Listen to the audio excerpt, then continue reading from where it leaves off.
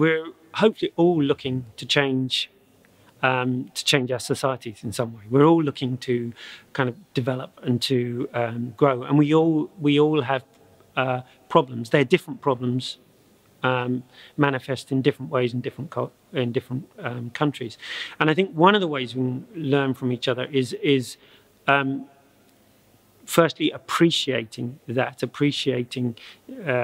different situations that people find themselves in, and just kind of share an understanding that there are other ways of doing things, and that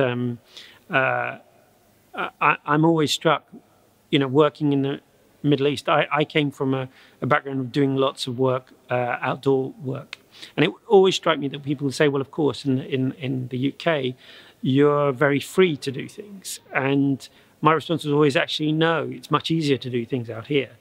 We have all sorts of restrictions under the name of security or health and safety or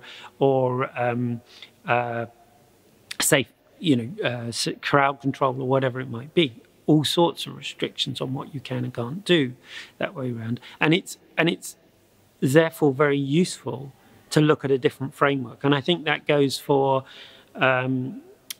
sort of community challenges that you have. They will be very different somewhere else, and that's a benefit in itself.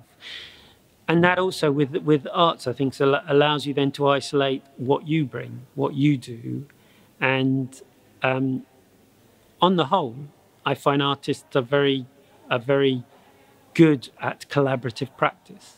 Not all of them, obviously, and there are bad examples as well.